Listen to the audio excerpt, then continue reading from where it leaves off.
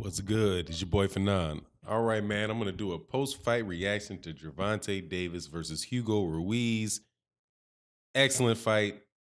For the 5 seconds it lasted. It was also some pretty good and interesting fights on undercard as well. But before I get into that, I want yeah, and a real interesting fight over on DAZN that I didn't get to watch because I was watching the Gervonta Davis, the PBC card on Showtime. But for the if you're not one of the 5 people that watched that fight on DAZN, Alberto Machado got knocked out. Now Tank is without a doubt, the champion at 160 pounds, man. Somebody knocked out Alberto Machado for him. Crazy seeing that some cats in the media were really trying to push and act as if this Gervonta Davis fight was a scam because he wouldn't fight this killer Machado, and then Machado gets stopped. But anyway, let me welcome you back to the channel. Thank you guys. If you're a subscriber, thank you so much for subscribing. If you're not subscribed, I hope that you accept my invitation to subscribe and hit the bell icon so you can be notified when we release more videos and we do our live streams. We had a real good time last night, chopping it up real time, watching the fight. A lot of good comedy in the live stream, and also check out the Patreon. I got some stuff that should be, I'm almost done with this project. It's a little bit more detailed project, so it's taking me a little longer than I thought it would, but it'll be out soon. So check out the Patreon. I'll put a link to that when I get that done, and it's in the comment section below. But with all that behind it, let's get to this fight. Gervonta Davis, man. Gervonta Davis is a heck of a fighter. Man. I love watching Gervonta Davis fight. Gervonta Davis is, man, he's extremely talented. He's extremely skilled. He's got his power at 130 pounds his power is deadly at 130 pounds.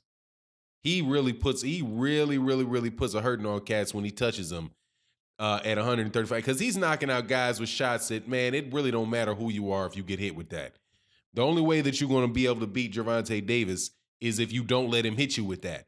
And I don't know how easy that is to do, because the shot that he hit Ruiz with was such a nice shot, man. The dude had his hands up. He came right around with a right hook, right around the guard, right to the chin, and that cat wanted no more after that. Same thing that happened to Cuellar. I think Cuellar was with a body shot. And then, of course, there's Fonseca got knocked out. Before that, it was Liam Walsh. He got knocked out real ugly over there in the UK. And then, of course, there is the Jose Pedraza beatdown. This cat is actually putting hurts on people, man. Now, he's got all this crap going on outside the ring where he's, constantly getting in some little trouble here, little trouble there. But I'm pretty clear on what the solution is for that. He's just got to stay more busy. Now, I'm going to disagree with some people about what he needs to do next, but I think what I agree with than most people that I hear talking about this is that he's got to stay more busy, man.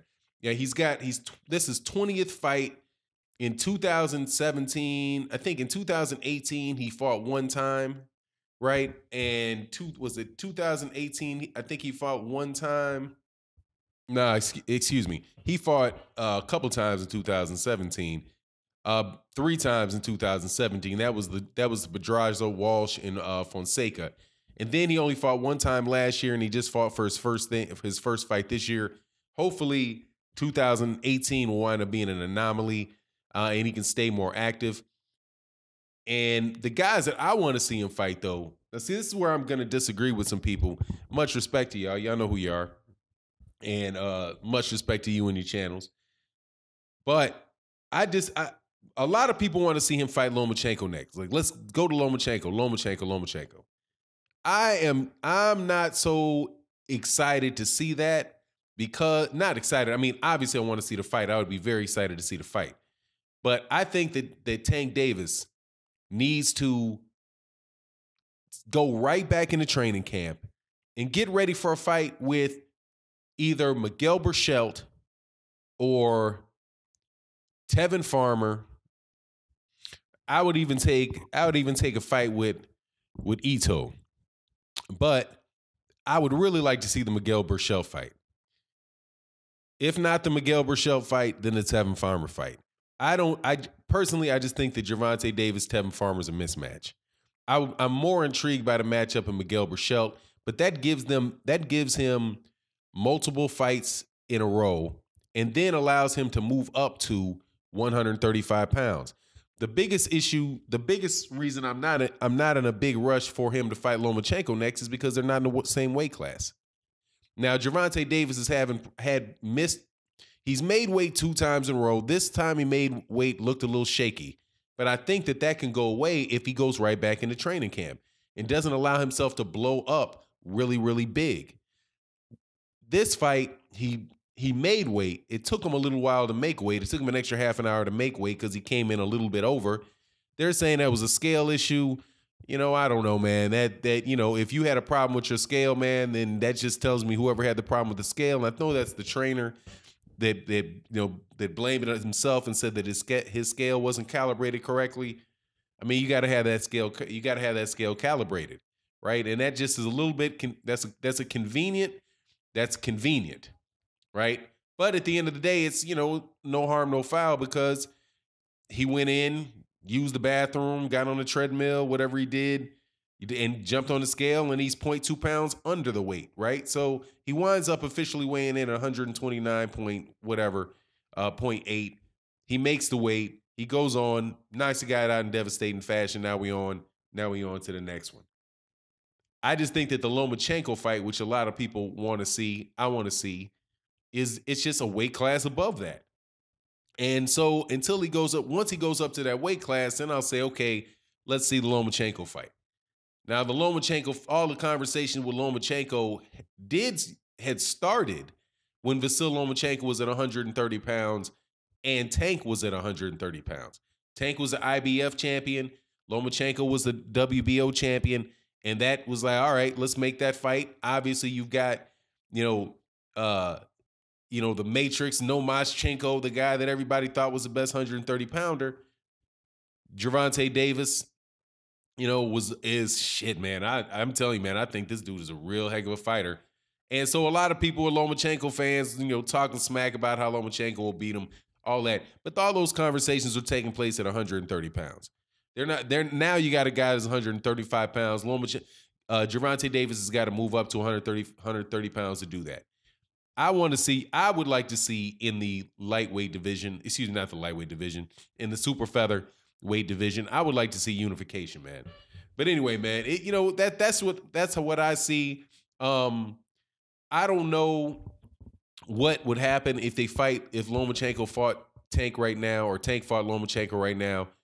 Right now I would probably lean towards Lomachenko, but it's a lot less. I mean, I'm leaning towards it a lot less than I was before I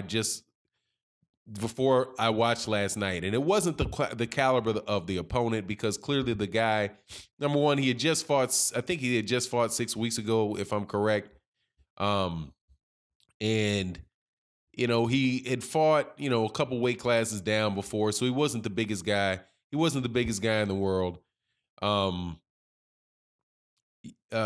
He wasn't a big, yeah, exactly, man. He fought,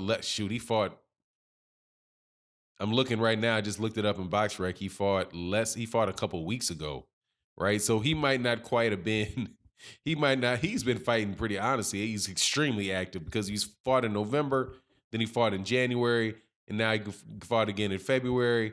He might have been a little worn out. But, hey, man, that shot to the jaw definitely got him up out of there. He wasn't getting knocked out in the first round type of worn out. But anyway, so I don't really put a lot into the fact that he beat Ruiz, other than it just shows the kind of power he has. And I love his skill. I'm not sure how that Lomachenko fight turns out, though, because clearly this is a different level. The biggest shame in all of this, though, is that Abner Mares pulled out of the fight. I'm thinking Abner Mares probably would have made it to the third round, but I don't think Abner Mares is going to make it much past the third round. But now Gervonta Davis doesn't get that name on his resume. This comes out again as maybe the third fight in a row That he fought guys that aren't real. Actually, it's a fourth fight since he beat Jose Pedraza, because I don't think Liam Walsh and Fonseca were both undefeated, but and Cuellar, I think Cuellar was a former champion or a former title contender, and Hugo Chavez was as well. But they're definitely not on the level of Gervonta Davis, and they're both fighting at smaller weight classes.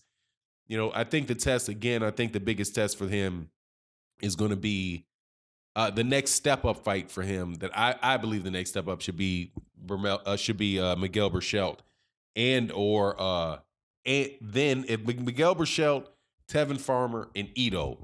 And then if he beats any one of those and then he moves to 135, then all right, man, let's see the Lomachenko fight, right? But like everybody else, man, I think he should deserve to get acclimated to the weight.